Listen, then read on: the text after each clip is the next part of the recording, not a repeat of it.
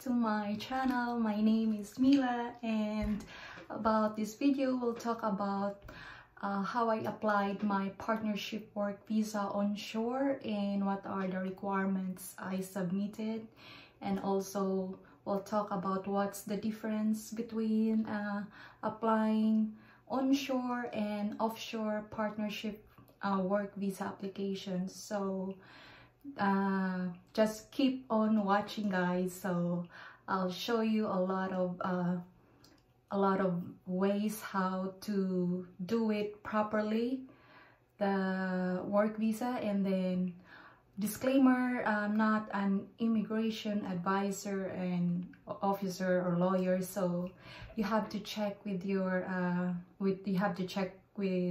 Immigration New Zealand website for more updates and for more information. And also, if you have the means, you have to check with your immigration advisor if you have one. And I will put all the official links of New Zealand immigration website in the description box. So just have a look in the description box, because I'll put all the information and all the evidence that I submitted to the Immigration New Zealand. So keep on watching, guys. Back to the main point, guys. So this video will talk about the partner of New Zealand citizen and PR.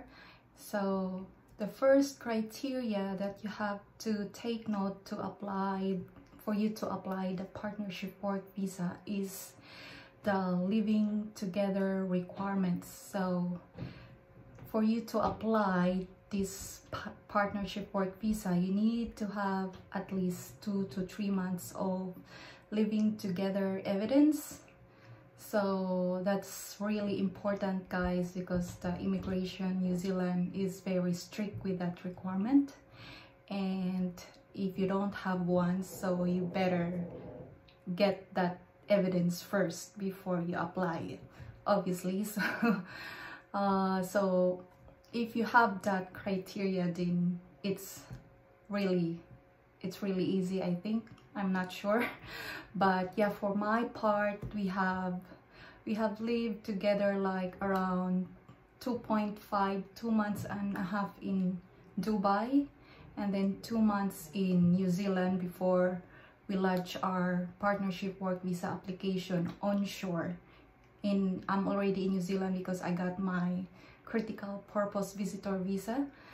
So then after 2 months and a half, I applied for partnership work visa, and I got it within 2 weeks and 2 days only after I lodged my application. So anyway, so if you've been living together for like a year with your partner, you can apply a partnership work visa, either onshore or offshore. So usually if you've been living for 1 year, the immigration will grant you a 2 years partnership work visa. But if you've been living with your partner less than a year, the Immigration New Zealand will grant you 1 year partnership work visa only. So yeah, so I got only 1 year partnership work visa because we're living together with my partner less than a year only. So yeah, that's the rule of the immigration, and you can check it on immigration website for more information. And so what's the difference between applying onshore and offshore? So obviously offshore, so if you are applying offshore, it means you are outside New Zealand. So maybe you are in Dubai, Europe, or in Asia, so, and your partner is in New Zealand. So you can apply online the partnership work visa. And yeah, but the main thing offshore is the processing time takes a little bit longer to process. So in the immigration website, it says 90% of the application offshore takes 6 months to process. So I'm not sure with that, but I got some other people, I know some other people who got their partnership work visa offshore, and they got it within 3 months since they lodged the application. So I think it's case-to-case basis, and if you're lucky, you can get your partnership work visa within 3 months if you applied offshore. So for my case, I applied my partnership work visa onshore, so I was already inside New Zealand, so the processing time for onshore is a bit faster. So in my case, I got it within 2 weeks and 2 days, so I'm so happy and so lucky. And yeah, so it's really very straightforward. I got no inquiries, or I got no questions coming from immigration. They just sent me the visa, and yeah, that's all. They send it to me, to my email address, and no questions asked or anything. So yeah, I'm so lucky. And yeah, what else? I'll tell you what are the evidences I submitted to the immigration. So I have the list here for applying partnership work visa onshore. So it's onshore or offshore, the evidence you have to submit is the same, but the only downside is the processing time is different. So that's it. So but the evidence, it's the same. So the main evidence that you really have to gather as early as possible is the living together evidence. So that's very important, guys. Like, for example, if you have this tenancy agreement, lease rental agreement, if you're renting an apartment, and if you have your house, then that's better. If you have your own house together, they just show that you own the house together with both of your names with your partner.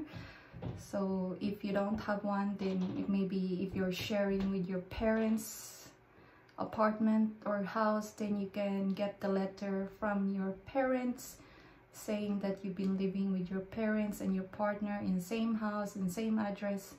So that's really one thing that's very important. And also the second one is this part is for the evidence of living together. So the second part of this evidence of living together is the joint bank account or joint credit card. So if you have one, if you can get one, much better. If you don't have one, it's still okay, but yeah, if you've been sending money to each other, maybe you can show that receipt that you are sending money transfer to your partner, vice versa. So yeah, that's also one thing you can show to the immigration. You can submit as an evidence. And also the third one is utilities bills. If you have one, like electricity, water bills, and other kind of utilities bills. So if you have one showing your name and your partner's name in the utilities bill, so that's better. And then the next one is if you have online delivery shopping receipts or food delivery receipts showing your apartment's address and your name in the receipt and your partner's name in the receipt. So that's also very important because it shows that you're living in the same house, same address. So the immigration will believe that you've been living in that house and address. So collect as much as you can for these online delivery shopping receipts. Take a screenshots and compile it in one PDF file. So yeah, that's really one thing, that's a very important thing. And What else? You can also submit a WhatsApp conversation about if you're having a talk about the household chores, like you and your partner is doing this, cleaning the dishes, doing the laundry, who's in charge with the cooking, the cleaning, and so on and so forth. So you can take a screenshot of that conversation and compile it in one PDF file, and you can submit that as an evidence. And also photos together in the same house and apartment, and maybe if you can take a photo of your partner doing the dishes and doing the cleaning. So I did that one also. I took a photo of my partner doing the dishes, cleaning the dishes, and submitted. And yeah, that's all. I think the evidence you have to submit to immigration for the living together part. And for the next part is the evidence of your relationship, if it's genuine and stable. So you can submit evidence like marriage certificate if you're married. So this is a good evidence, marriage certificate. And if you don't have one, it's okay. So next one is if you've been engaged. So you can submit your engagement photos, post in your social media, Facebook, Instagram, or whatever. And also you can post the WhatsApp if you're someone from your family is congratulating you for your engagement, then you can also take screenshots of that and compile it together with the engagement photos. So that's also one good evidence. That's what I sent that evidence also in my case. And also the next one is photos with your family and friends. And next one is photos of you traveling together if you've been traveling abroad. So you can submit that. Skype and Zoom call logs. So you can take a screenshot of your Skype if you've been Skyping every day. So that's what I did with my partner, because we've been doing LDR relationship for a year. So I took a screenshots of all the Skype call logs and compile it in one PDF and submit it to immigration. And also the next one is WhatsApp or Facebook Messenger conversation since the start of your relationship. And the next is social media post in Facebook or Instagram. If you're posting, about your relationship in social media, that's also a good evidence that your relationship is genuine. And also birthday gifts, letters sent to each other, that's also one thing. And then also flight bookings, hotel bookings, boarding passes if you've traveled abroad together. And then also, yeah, you have to submit a cover letter explaining your relationship, how you met, how you started, and then timeline of your relationship. So you know what's the timeline of your relationship. And yeah, I think that's it for the evidence. If you have other evidence of your relationship, you can also include that. So that's what I submitted anyway. All those evidence that I mentioned, that's the one I submitted to Immigration New Zealand. And for the financial part, so if your New Zealand partner will sponsor your work visa application, then it's much better, I think. Then he or she has to fill in the sponsorship form, that is INZ 1146 and INZ 1025. And you have to attach supporting documents like bank and credit card statement of your supporting partner. Then also maybe if you have your own personal bank saving statement, you can also submit that to the immigration.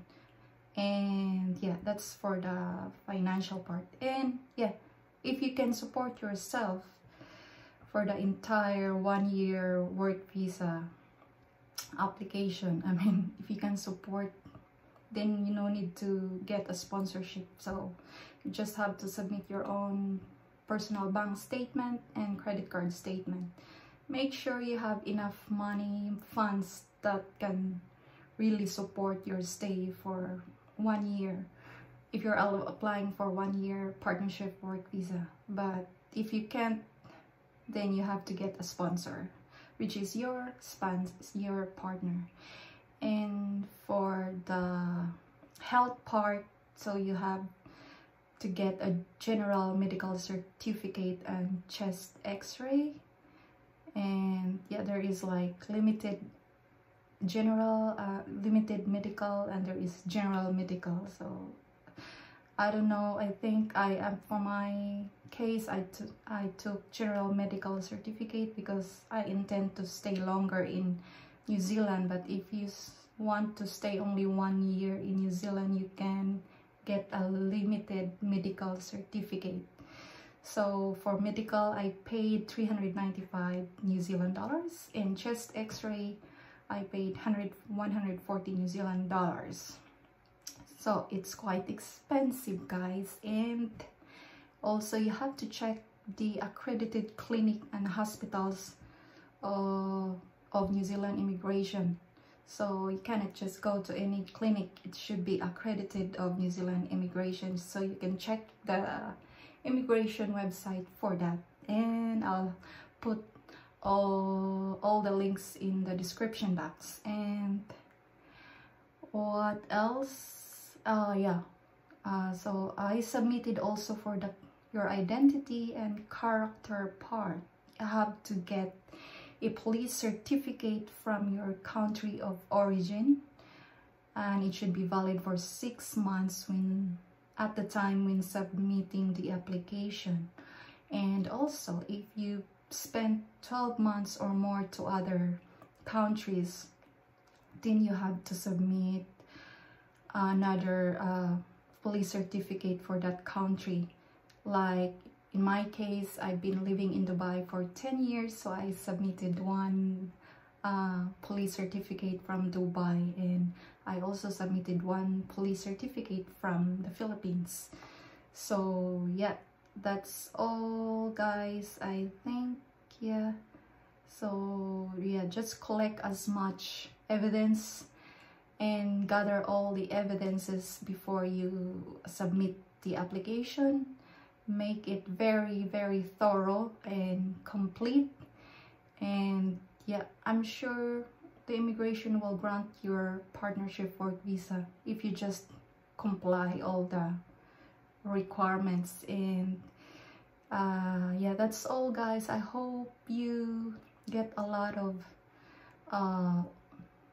help, tips for this video.